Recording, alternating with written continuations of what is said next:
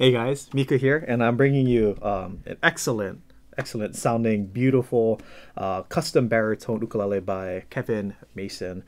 This is almost like a hybrid model. So you have a baritone body, but what's interesting about this ukulele is that you have kind of like a hybrid size neck, which is the scale length of the neck is kind of right in between a tenor size, which is around averagely like 17.25 inch, and then the baritone's about 19 to 20 inches. This ukulele scale length is 18 and 3/8, just under 18.5 inches of the scale length. So you almost have the feel as if you're playing a tenor size ukulele, but you're gonna get that nice lush, rich baritone kind of sound from this instrument. And you can notice right here, like when I play the C chord, it's actually like a B flat chord. This ukulele is tuned 2 frets down. So usually ukulele is tuned in like the key of C. This tuning is pretty much tuned like in the key of B flat. So basically, if I were to go ahead and hold the 2nd fret down, this would be your My Dog Has Fleas tuning, or your standard ukulele G, C, E, A tuning. But what this ukulele is doing is it's tuned down 2 whole frets. So B flat 6 tuning, or like a B flat tuning. So by doing that, the string tension is going to be looser. So when you go ahead and just, do some finger style, it's a lot easier on your fingers because the string tension is lighter due to the more spaced out or longer scale length of the fretboard and the looser string tension.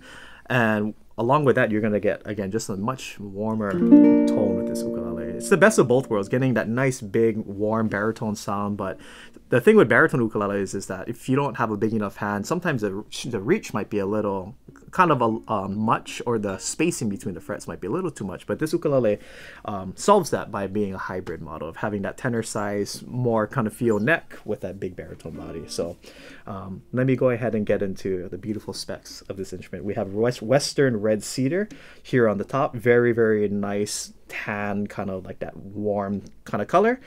We have a nice curly coil rosette here with gold mother of pearl in the middle of the curly coil, with the white purfling around the curly coil here in the rosette. And then we also have the white purfling that surrounds the Western red cedar here on the top.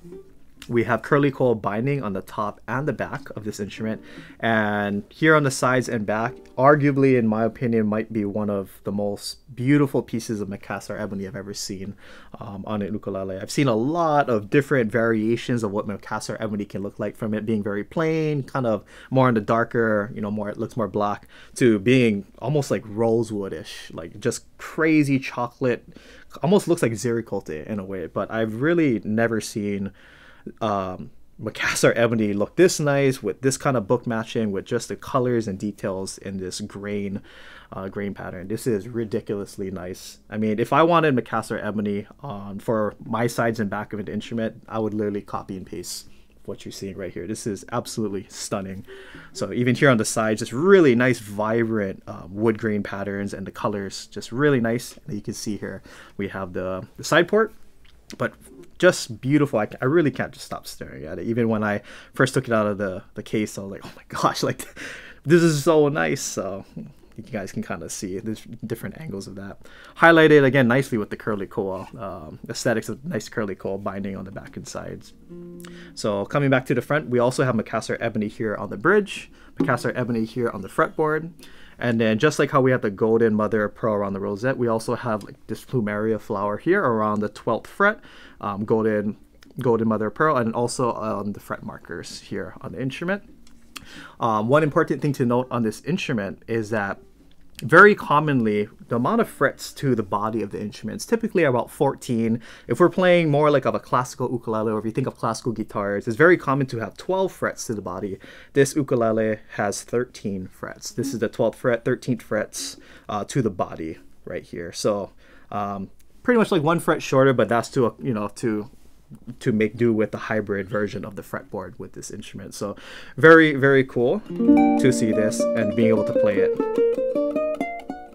13 right there, 14, and then very nice sound. So moving up, we're gonna have also Macassar ebony here on the slotted headstock, We have really nice Rubner tuners with the snakewood button kind of pattern here on the tuning pegs. Really nice, and it matches the overall aesthetic of this instrument.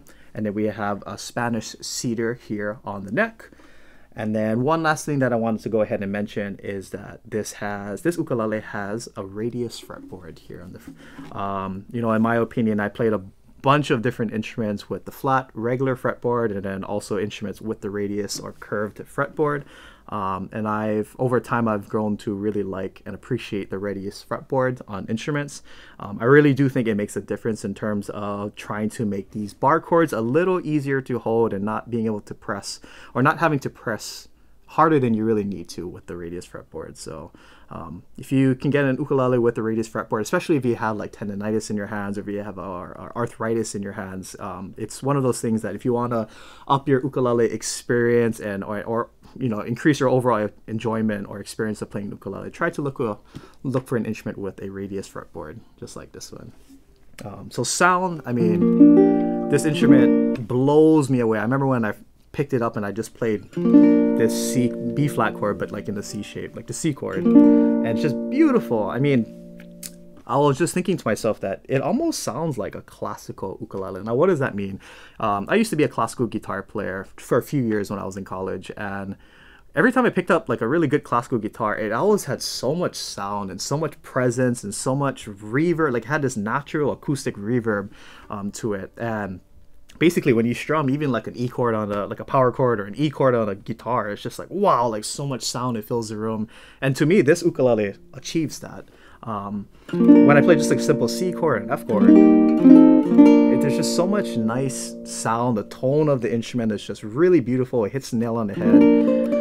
For me personally, this is the kind of sound that I would want in an ukulele that I would want to own. It's just really clean when I'm doing picking on the A string, E string, C string.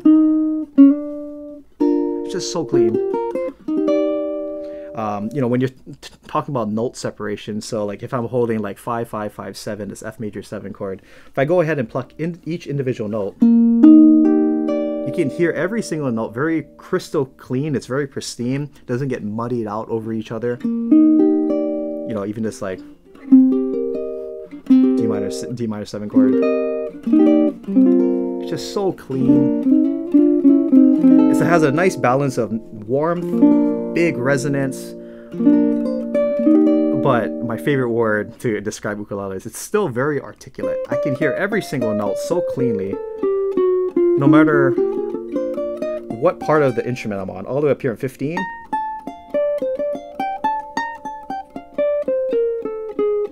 Here on the C string, G string.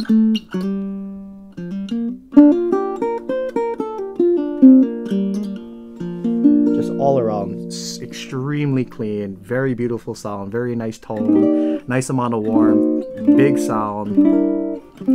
Even these chords up here, so clean.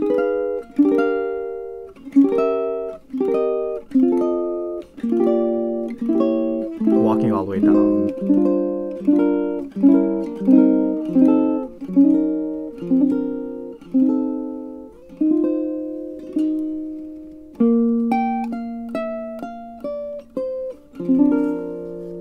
All around clean from all the way up here to all the way down here, walking down the whole fretboard. So let me go ahead and play a song or two. Maybe I'll improvise a little bit on this instrument just so you guys can get a better idea of how just fantastic. This is truly an excellent sounding, again, baritone / hybrid tenor baritone ukulele. This thing is phenomenal. So hopefully you guys will enjoy this sound sample.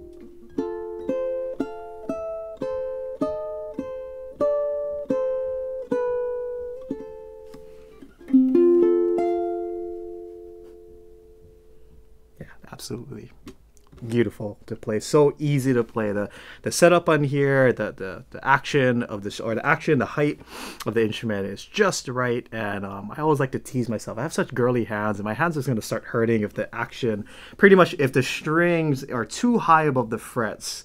And you have to press harder for every single thing you do on the instrument. My hands will start hurting after a while. So this instrument is just such a joy to play. It sounds beautiful. It's easy to play. The playability of this is excellent. Makes me want to play this for a very long time. Bring me a lot of joy. So really, really nice setup on this. It's ready to go. You know, who's ever lucky enough to own this instrument. So let me go ahead and do one more kind of quick strumming, so that way you guys can see what this ukulele sounds like with a bit of strumming. So here we go. Let's do something in A.